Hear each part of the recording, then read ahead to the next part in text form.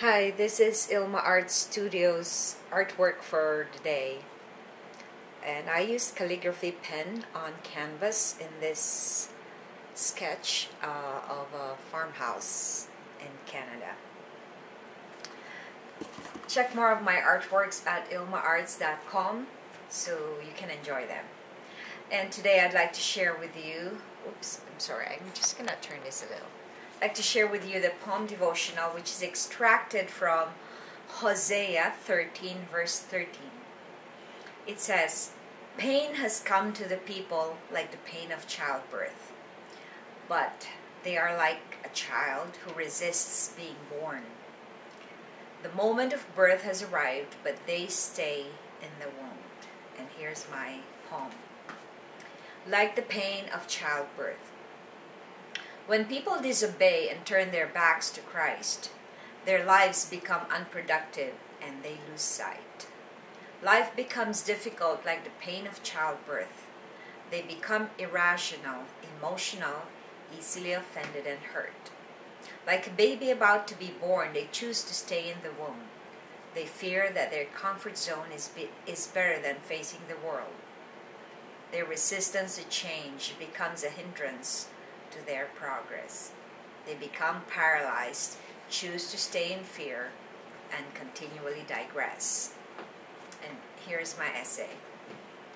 There are a lot of people who continually live in fear and wonder why their lives never produce fruits. When someone is fearful, opportunities just pass through. God wants us to walk in love, and fear is the opposite of love. When we fear, we lose discernment and insight. We become paralyzed and unproductive. The Bible tells us that pain will come to us like the pain of childbirth if we resist being renewed in Christ. When we are called to do something to glorify God and we resist, our lives become unbearable and full of obstacles and challenges. Prayer. Lord, deliver me from fear. Reflection. How can we stop resisting the progress God promised us? And I'd just like to say a few things and some insight about Hosea 13 verse. I've had one childbirth in my life, and I know how awfully painful it is when the child is about to come out of the world. And Hosea's verse clearly gives us an illustration what that pain is when the children in our womb do not want to come out because they are so comfortable in that water surrounding them and just, without noise in the world. So, like, it is likened to us, to our own lives. Like, when we protect ourselves so much and stay in our status quo or where we are at, then we do not maximize what God has in store for us, because God is a God of love. He is a God of protection. He is a God of providence. So He wants to provide us with all the blessings and with all the fruits and productivity that we can in our lives.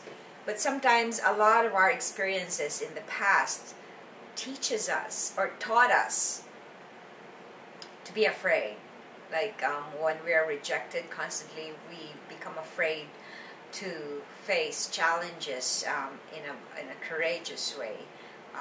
We tend to be always on guard and always calculating, always, making sure that you're okay.